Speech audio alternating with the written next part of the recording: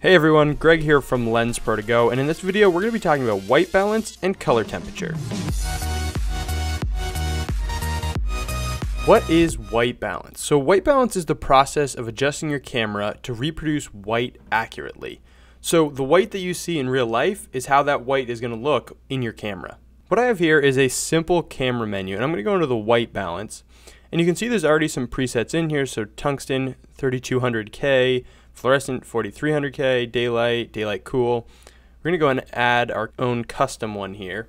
This number here, so going from 2000 all the way up to 11,000, is the white balance settings, and this is in Kelvin or K, so you'll see this K a lot. Most cameras don't quite have the range that this camera does. They might go from something like 25, 26 up to mid 8,000s or less. This camera has a pretty great range going from 2000 all the way up to 11,000.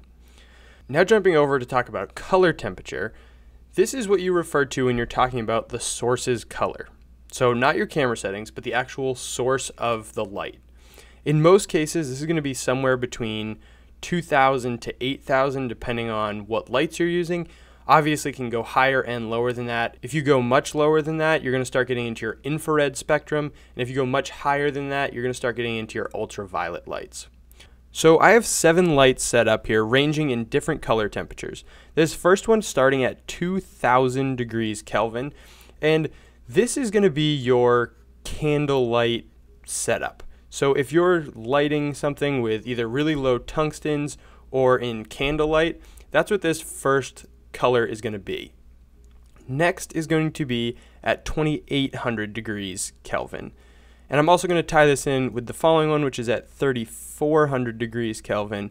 And these two are going to be your normal, like tungsten-like fixtures. So these ones are going to be if you have a bedside lamp, most practical like floor lamps, and even some of the bigger lighting setups use tungsten bulbs, and this is going to be the range that those color temperatures are going to be in. Next we have our 4500 degree range, and this is going to be your fluorescent lights. So if you're in an office space or a hospital, usually these are the lights that also have very bad cast to them, where you're going to need that color correction or that color cast like we looked at for the white balance. Next we have our 5600 degree and our 6500 degree Kelvin, and these two are going to be our sun or daylight. It can range, it can go a little bit lower than that, a little bit higher than that, depending on what the weather's like. If it's overcast, it's obviously going to be higher. If it's a really bright blue sky out, it might be a little bit lower than this. But those are going to be your range for your daylight. And then we go over to this last light, and this one is at 8000 degrees Kelvin.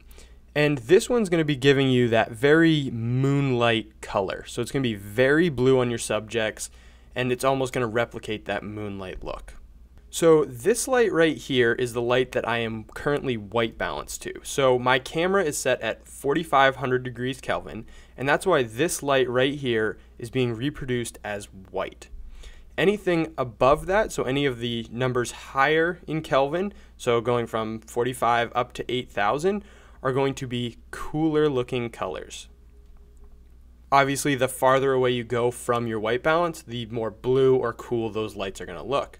Same thing in the opposite direction. So if we go down from 4500 degrees Kelvin, everything is going to be warmer and getting warmer the farther you go away.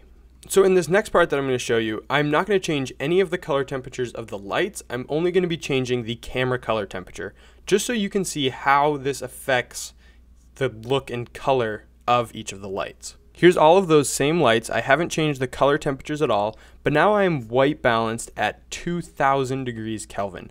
So this light is being reproduced as white, and anything above that is increasingly cooler or more blue, and anything below that is going to be warmer. If we go over to the next one, so we're going up, and now we are going to be white balanced at 2800 degrees Kelvin. You can see that the one light below it is a little bit warmer. And then all of these lights above that 2800 degree Kelvin are going to be cooler. We'll just jump through the rest of these really quick so you can see how it affects as you go up. So now we're white balanced at 3,400 degrees Kelvin. Now we're changing our camera setting and we're white balanced at 4,500 degree Kelvin. This is what it looked like at the beginning. Now we'll go up to 5,600. Now we're gonna go up to 6,500. Again, some warmer lights, just barely having some blue in that 8,000 degrees. And then we're white balanced at 8,000 degrees Kelvin. Now everything below that is going to be warmer and everything above that is gonna be cooler. Obviously we don't have any lights that go above 8,000, so we only have warm lights in the scene. So by using these color temperatures and your white balance, you can adjust how warm or cool your scene is, and that can give you some emotion. Here's some samples. So I have this light right here, and we are white balanced to roughly 5,600. It looks like it's a little bit above that because this light is a little bit warm coming in from the back, and we're getting some really nice white light coming off of the computer.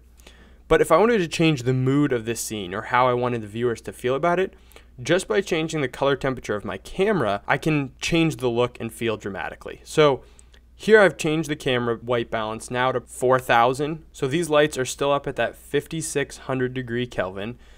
This one's probably even a little bit bluer, probably closer to 6,000 or 7,000. And we're getting a much cooler feel to the overall scene. Now I can go the opposite direction and even start mixing these color temperatures to change how the mood feels. I kept our computer monitor the same color, so that's still shooting up at 6,000 to 7,000. That's that very blue light coming onto our face, but now I've changed the light's color temperature. So I've changed this down to, say, 3,200, and that's where you're getting that warm tungsten light coming in. And that's going to give us a very different feel from this one where we're using much cooler colored lights, or even this one where we're white balanced pretty close to what it should be. And that's all I have for you guys today. If you like this video, don't forget to give it a thumbs up, subscribe, and stay tuned because we have so much more content like this coming out. And if there's anything specific you guys want to see, leave a comment below, and also let us know if you have any questions on this topic or anything else that we've covered. Thanks for watching.